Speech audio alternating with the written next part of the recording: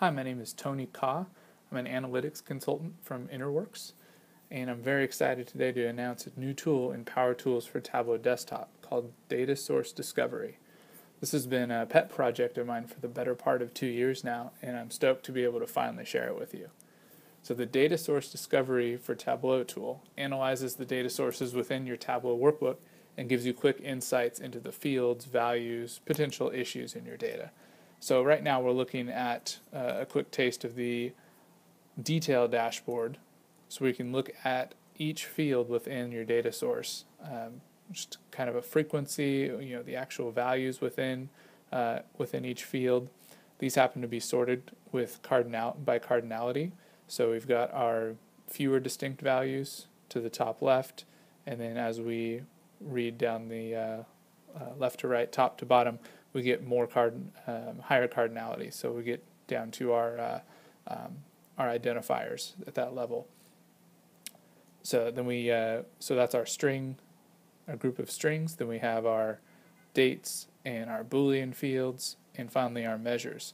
So we're able to get a quick picture of each of our data types, the breakdown of each. We can answer questions like what kind of values are in each field, what is the range and distribution of those values, do they actually make sense in context, like if we had a 300% profit data point, should that actually be in there, or do we need to go back and clean our data? We can also see if nulls are prevalent. So here for sub-region, we have a primarily null field. There's actually 80% of the field, 80% of the rows have a null value in this field. And we can see how many distinct values there are. So a lot of detail, a lot of information here in this detail dashboard. But I want to take a step back and actually walk through how we might generate one of these within Power Tools for Tableau. So I'm going to jump over to the Power Tools for Tableau Desktop tool. Here you can see the data source discovery icon. Go ahead and click on that. We got the little disco ball icon here. The pet name for this project during development was Disco, short for discovery. So the name lives on in icon form. So just like any Power Tools interface, we can go through and browse the folder for the workbook we're looking for. I'm already in the right folder, my demo folder, and I've got the Disco demo Twibix file here. So I'm going to go ahead and select that, and let's go ahead and see what's in it. So Disco first goes out and analyzes looks at which data sources are in your workbook, brings back some quick information about them, number of fields, the data type, and of course the name. So we can select or deselect any data sources we want to look at here. A couple options. So I talked about this briefly in when we're looking at the output, but we can sort by cardinality or we can sort by A to Z. So the A to Z might make sense if we were actually creating a glossary or something we might hand off to somebody else so they can look up each field by name. Similarly, the grouping the output by data type, you remember we started off with the strings and then we had the dates and then the booleans, so we can ignore that breakdown and actually do a true alphabetic ordering. So I'm going to go ahead and leave those defaults and click Discover. And what it's going to do right now is it's going to create an output workbook with the information that we saw in the last screen. It's going to ask us where we want to save it. Go ahead and click Save. And then when it's done saving, a little file notification icon will pop up in the top right to let us know A, that it's saved, and B, where we can find it. So let's go ahead and open it up now. I'm going to click on the Open File link here. And the first screen that we open up to here, it's actually going to be a summary screen, so one level higher than the detail dashboard we looked at earlier. What this is going to give us is the quick hit information of the data sources by name, their quick information about them, some alerts, so we can find out if there's a suspicious number of records or a potential for duplicate rows in the data. So the suspicious number of records is just based on the row count, whether we got a round number in there like 999 or 1,000. or also the Excel row limits. So that detects those and spits out or prints the icon here, so that way we know that we should actually look into that or make sure our data is not truncated before we use it in production. And second, there's the potential duplicate rows alert. This happens if we don't have a completely distinct or unique field within the data source. It just highlights the fact that there could be duplicate data across there. And the neat thing about this feature is I can click on it, and it's actually going to do a comprehensive analysis of each line, of each row in our data. It's going to concatenate each of the values together into one long gnarly string, and then do a count distinct on those, and return any records that have more than that are duplicate.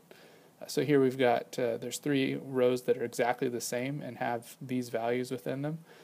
Two rows each that have these values in them.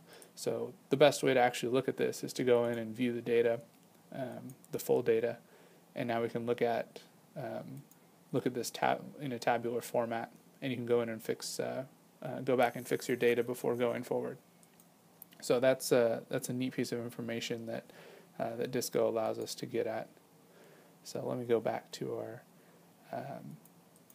summary screen here. So the one last thing to note on the summary screen is that the shortcuts to each of those detailed dashboards, what we were looking at earlier, if there's only 24 fields, if there's 24 fields or less, then those are all going to fit onto one detailed dashboard. If there's more than 24, it's going to be paginated across multiple dashboards. So you can see there's 1, 2, and 3. We've got the first 24, second 24, and then anything that's left over on the last one here.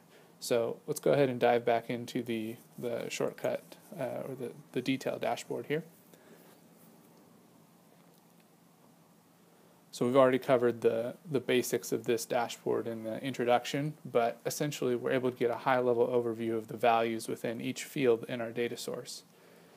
So one thing I'd like to highlight is the filter action. So we're able to see we're able to do one click lower than this and actually see how the rest of our data breaks down by a particular field. So let's say I'm interested in, well, same day shipping mode.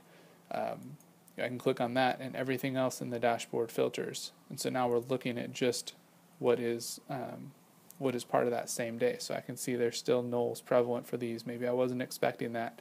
I can see that one of my 2015 data dropped off here, so I know that data only goes through 2014.